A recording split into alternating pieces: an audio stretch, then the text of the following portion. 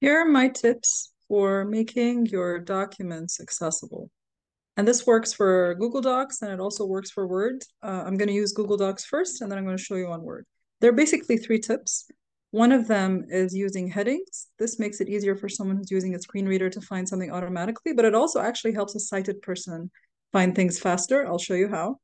The second thing is how you use links. And the third thing is how you create tables.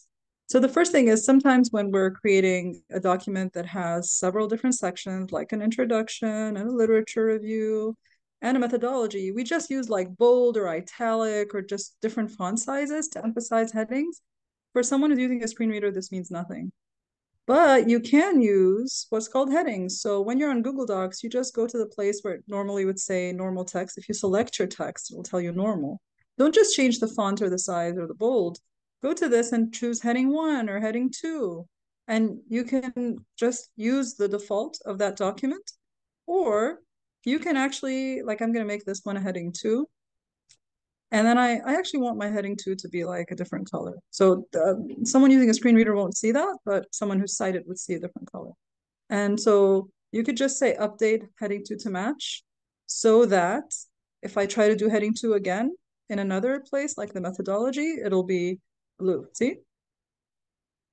So I'm going to go through my document and do this, make sure that all my headings are either a heading 1 or a heading 2.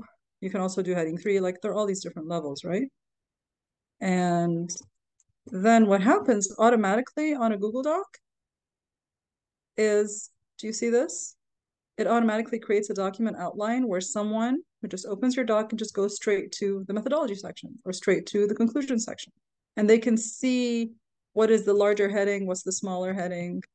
They can clearly see that some things are indented because they are heading 2 or heading 3 or they're different levels.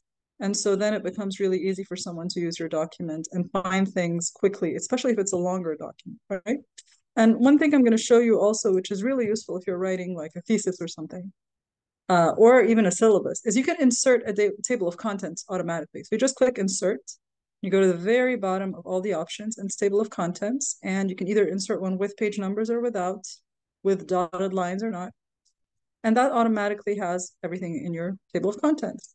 Now, if I go and change the conclusion and call it something else like another conclusion, that automatically updates here.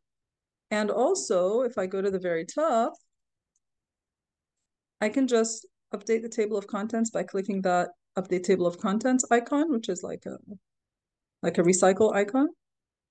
And do you see how that updates now? All right, now I want to tell you something about links. So I can just click here, right? Because I have a table of contents. So an important note about links is that it's important that a link has meaning. I'm just going to create a new page here. Insert page break. All right. So we can just look at links. If you have a lot of links in an email or in a document or anything, if you keep just hyperlinking the word link, someone with a screen reader who's trying to find a link will just find something called a link, link, link. And if you call them that, then it's really difficult for them to find it easily. But what is a better thing to say is, for example, if you want to link to the webpage of AUC, then select the entire words webpage of AUC, right click, insert link, and just put in AUC's link. And then the other one is Mahabali's blog.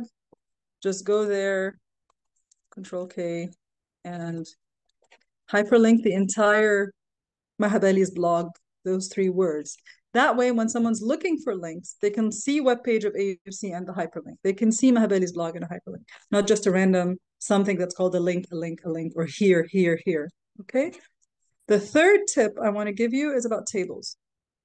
It's better if you have tables that have the same number of rows and columns throughout. So here's one that I just made. It's just 3 by 4, 3 columns and 4 rows.